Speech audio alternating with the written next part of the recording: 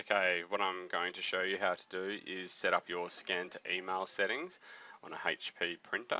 So what you want to do first is log into the IP address of your machine, typing it straight into an Internet Explorer page.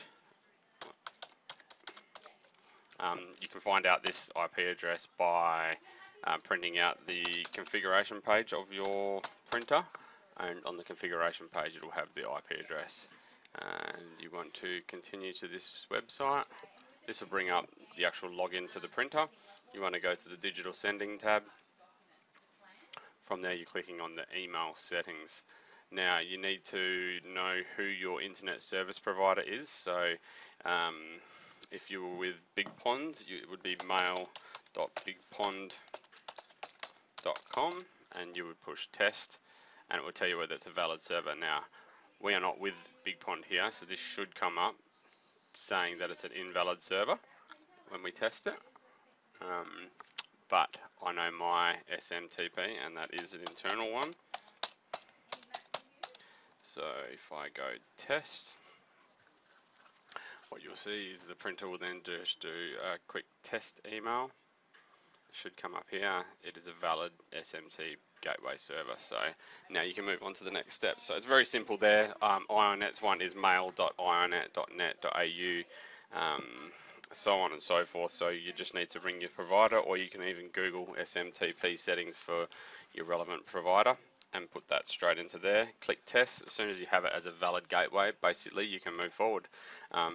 From here you just want to give the email address of the machine. So I just call it MFP at, you can call it at IONET, at Big Pond, at QPCA, whatever you want to call it, but basically I just call it MFP at, and then your provider. That way when you receive your email addresses, this will be who it comes from.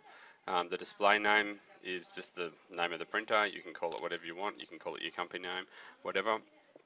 This checkbox here, I normally do have checked if you don't want them to change the from address. So this is the from address here. They don't need to change that, so you might as well have that ticked.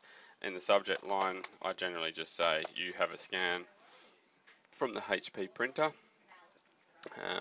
So basically, well, this one says from the 740, 730. So if we just delete that from the HP printer, now that'll be the subject line every time you get a scan. Finally, you want to click apply here. As soon as you click apply, then the email button will now be located on your printer. You can press email and away you go, scanning and sending PDF scans to whoever you want. Now, if you wanted to change the settings of your actual scans, you can click on advanced here. This will bring back your options of changing it to TIFFs, JPEGs, all these different settings which you can adjust: color, black and white, high resolution, low resolution. But if you just leave it on the default, it'll work perfectly. It'll be clear enough to read and scan pictures and that, but also the file size will be down. So bear in mind, the higher you create this resolution and the higher you do this default file size, the bigger the files will be. Then if you have to scan a big document, it may be too big to go through your email servers and it will get caught up. So just bear that in mind. That's how you change your SMTP settings.